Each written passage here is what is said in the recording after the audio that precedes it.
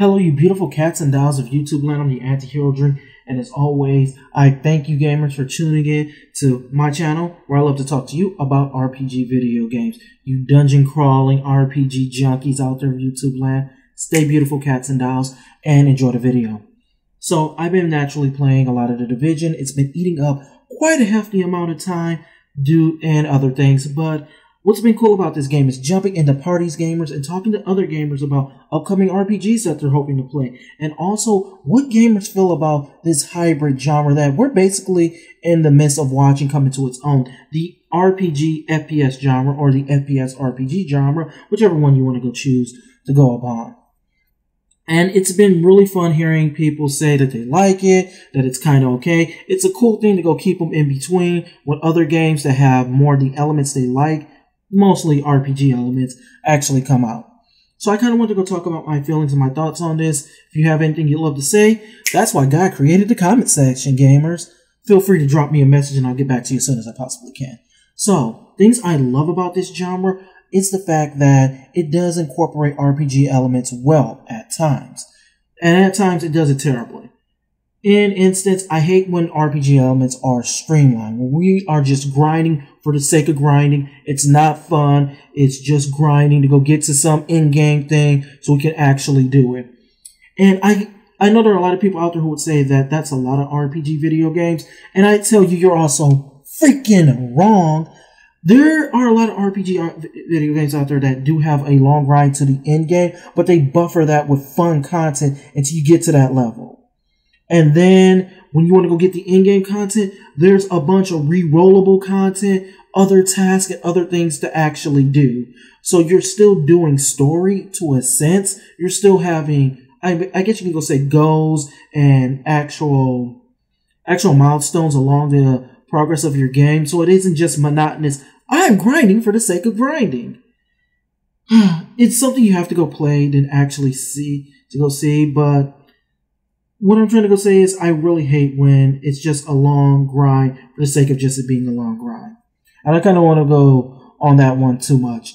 But things I do like that at least The Division got right is the fact that this game finally implemented something that I said Destiny should have had in the long run, which was weapon crafting, or some type of idea to make your weapons unique.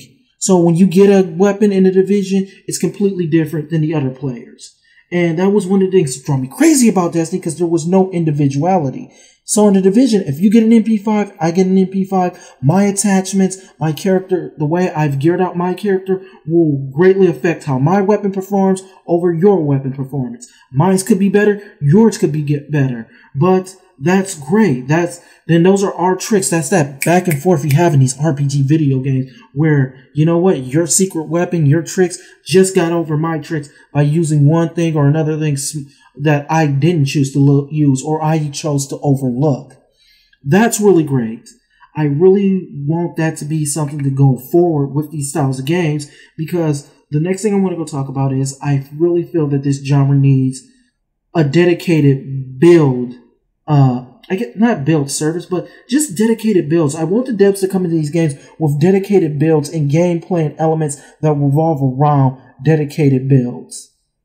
And what I mean by that is, I'm tired of playing games like The Division and Destiny, where it's hide behind cover, shoot an enemy, regain some health, shoot an enemy, oh, lost some health, hide behind cover again. I really wish that there were dedicated builds where I could go be, for the sake of, just for The Division's sake, when it talks about a tank, I'm an actual tank. I would really wish that there was something like Juggernaut armor in the game, and that you had to go get this armor, and then you had to go roll it, that you could go roll it in certain ways, where you could go get reduced damage, so you can just go take a bunch of damage, but you're really slow, or you go get 0.5% of the incoming damage is actually done as heals, so you're more like a self-sustained Juggernaut. And then you have all your aggro abilities and whatnot, where you can just take a bunch of enemies and make them focus on you, but you don't have high DPS power, but you have high health and you have high damage reduction.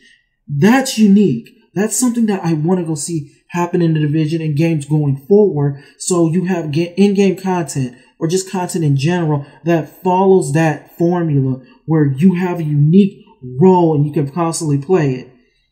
I really want to go see more weapon diversity. I really want to go see. Basically, I'm waiting to go see when they finally take Battlefield and mix it with an RPG video game. Because that has a comprehensive, it has a lot of weapons, a lot of diversity, what you can go do with your weapons once you unlock them, plus a shit ton of attachments to go change just how all the weapons feel and play. But also, it has dedicated builds and jobs that you can actually do, such as giving ammo, setting up spawning beacons, so forth and so on. You're the only person that can go carry in rocket. You're the only person that can carry in anti-aircraft material. Stuff like that, you makes the counter so much more engaging because it's what you have and what the enemy has and how much of it and how you use it. So I'm really hoping to go see that come into this style of video game genre. I'm also hoping to go see more of the RPG elements not being so streamlined. I want to go see actual, I'm an old school RPG player, so I want to go see puzzles and ideas of, mental challenges that actually come into the game. Where you're actually using your old noodle up here to go figure out certain things. Destiny kind of had it, credit where credit's due, with the Vote of Glass raid, where you're doing the jumping puzzles and you're going through the Gorgon's lair and all that. Like, you had to go feel your way around the level. You had to go interact with certain things. And then in return, kind of, in Crota's End, I remember you had to go mess around with the orbs and stuff like that. I'm kind of hoping that they take elements like that, like an in-game raid, but basically mix it up with shooting enemies and also using your mind and doing various different things, like just mixing up the monotony of just shooting enemies and getting to your path. Those are some of the things that I just kind of hope that I see in the future of this genre of video games. Let me know in the comment section below, gamers, what you think, what you would like to go here. And as always, I'm not trying to horn myself out, but if you could, I love you for life. Love you for life. If you go leave a like on this video and also share it with your friends. As always, I'm the AntiHeroDrink, talking about RPG video games and gaming stuff in general. Peace and later, gamers, and stay beautiful, you hip cats and dolls of YouTube land.